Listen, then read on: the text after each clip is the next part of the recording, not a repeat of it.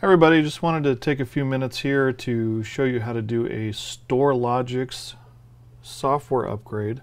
As you can see here, I have a working StorLogix 4.1 system, and we can verify it's working through my keypads here.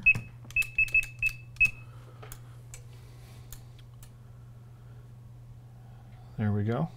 Okay, so first thing we're going to need to do is you're going to want to contact PTI to actually get an upgrade to version 5 of StorLogix. This is a paid upgrade from version 4.1, and you're going to want to contact our sales department at the phone numbers listed in the description or on our website at ptisecurity.com.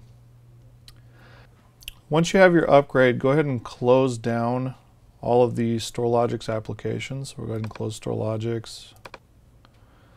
Make sure we close the StorLogix interface if you have it open. And most importantly, make sure you close Logic Server. And then we'll go ahead and put the StorLogix disk into the drive.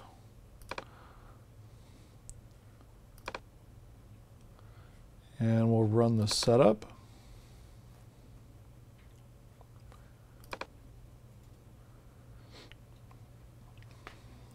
And in this case, because we're going from 4.1 to version 5, it's going to want to upgrade our SQL server that has our database. So we'll go ahead and click on Install. So the first thing the StorLogix installer is going to ask you for is how to set up your database. Now, obviously, we're doing an upgrade here, so we already have a StorLogix system installed and working that has a working database. If we're doing the upgrade on the server, then we want to go ahead and choose this is my primary computer. StorLogix will be here.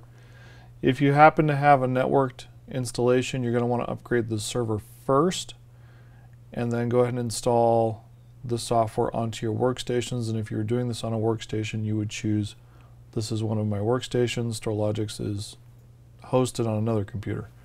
For this scenario, we're just going to go ahead and choose this is my primary computer. Yes. And then this is going to go ahead and do the StorLogix SQL upgrade. So at this point, we'll just go ahead and speed through this, and I'll join back up with you when we get to the actual StorLogix installer.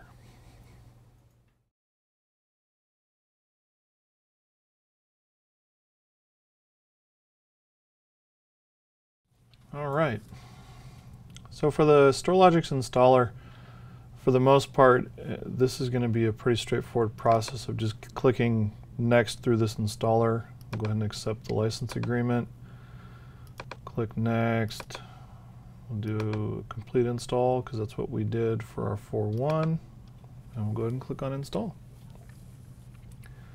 If you had a custom install, you would have clicked custom back in the last step and just verified that the components that you wanted to install were still the ones that it was going to install. It should automatically pick up on that if you've done a custom install in the past. Custom installs are really important if you're doing a workstation installation, because generally for those you just want StorLogix and possibly the management interface, but you don't want Logic Server and the sync services. Now that that's complete, we'll go ahead and click Finish. And then we'll open up StorLogix. And we'll go ahead and log in using our existing credentials from 4.1. This is going to go ahead and do some database updates for changes to the system that are in StorLogix 5. This process will probably take a few minutes. If the database updates do stop where they seem like they're taking a long time at a particular point here, just wait for it to finish. Some of these may take a little bit of time. The StorLogix 5.0 upgrade, because it's a paid upgrade, you're going to get a serial number with the new software. It should be on the back of your DVD case that you received. At this point, you could go ahead and click register and put in your serial number, name, and company information.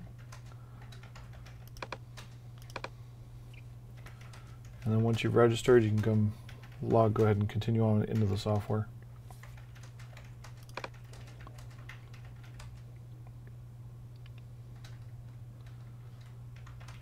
As you can see, it went ahead and launched my interface software.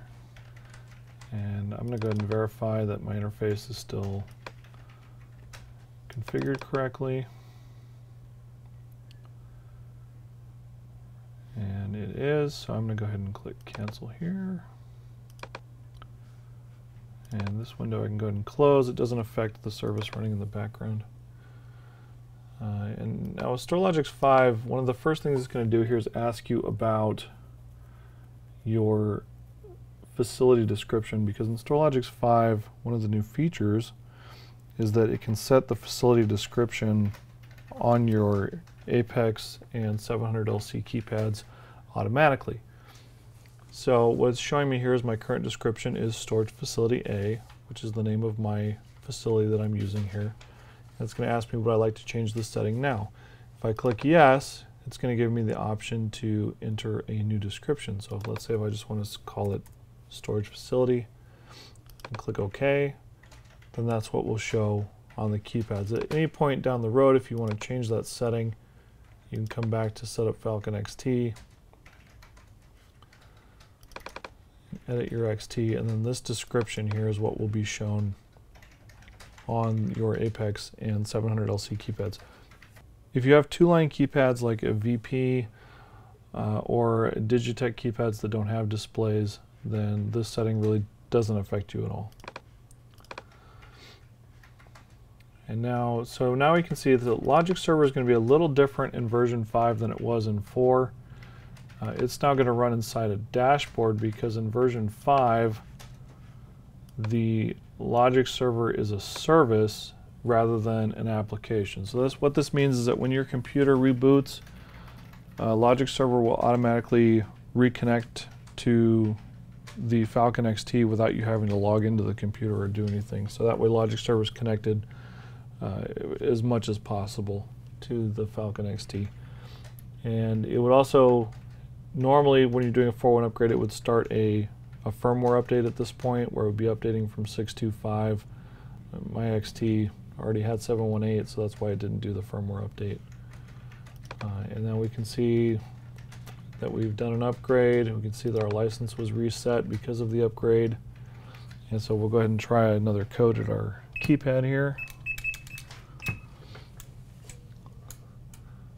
And you can see that the code was entered correctly and that the system worked.